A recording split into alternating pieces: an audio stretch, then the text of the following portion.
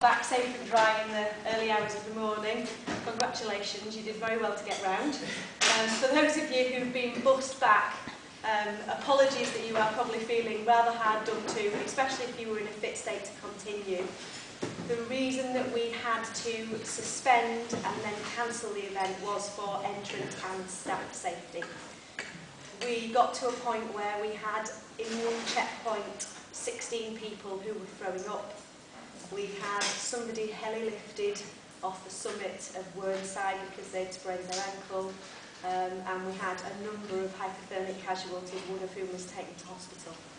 At that point, I'm afraid, the plug was pulled, so it was purely with safety in mind. We have a massive, massive team of staff who've made such a fantastic job of getting you guys down. And I'm going to get emotional because they've just been so fantastic, as have you. We're all knackered as well, which doesn't help, so excuse me, I'm a Pisces, so I do bluff. Basically, what's going to happen is if you finished under your own steam and you got here without being forcibly brought back, you will receive your finisher certificate as normal. Nothing has changed with that.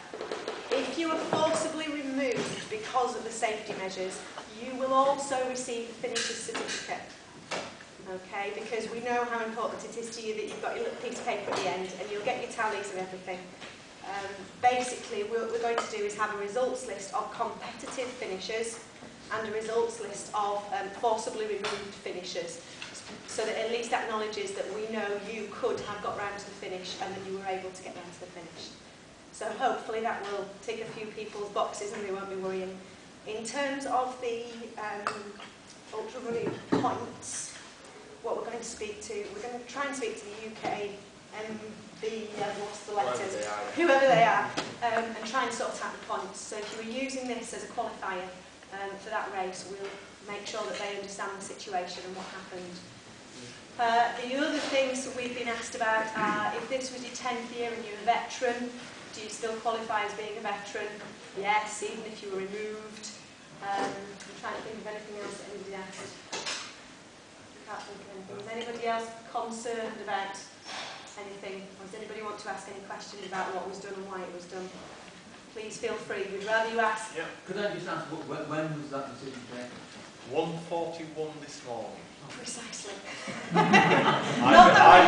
spent all night writing notes and recording things. 1:41 this morning we actually made the announcement to our checkpoints that hold you at a checkpoint and not let you continue. And that was so that we could assess, number one, the weather, number two, the contingency to get you all down should the event get worse, and also so that we could assess the medical needs of the people that we had at the checkpoints. So that was why you were held. The plan was to give you waiting time at that location so that if we could get things going safely, that you would be able to continue.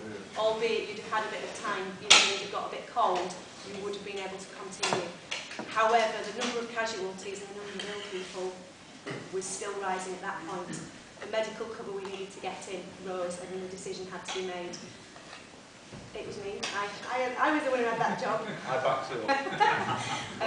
But all of the committee were in support. And everybody we spoke to was, and thank you for being so upset about it, because we know you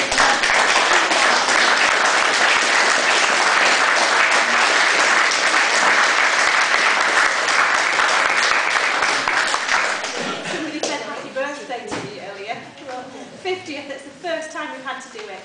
But my final words are, what we wanted was 500 people back here who could come back again next year.